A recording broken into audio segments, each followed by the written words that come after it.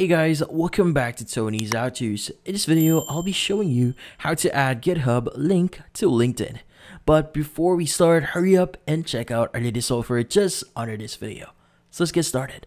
So the first thing we need to do here is we need to open up our LinkedIn account as well as our GitHub account. So in this case, go to github.com, log in into your account, and linkedin.com and log in into your account. Now from your LinkedIn account, what we need to do is we need to go to our profile.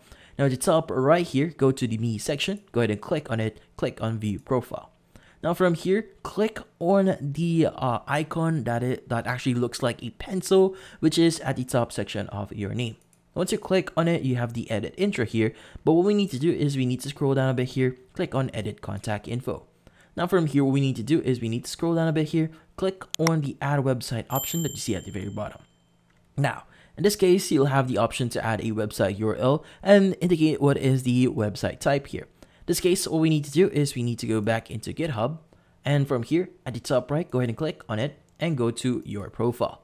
Now in the Your Profile section, let's go ahead and copy our URL. Right click on it and click on Copy. In this case, let's go ahead and go back to LinkedIn.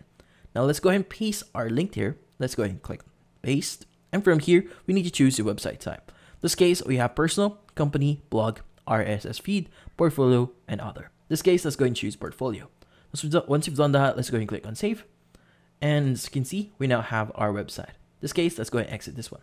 And as you can see, we'll be able to add our website or our GitHub account into our specific LinkedIn account. And that's about it.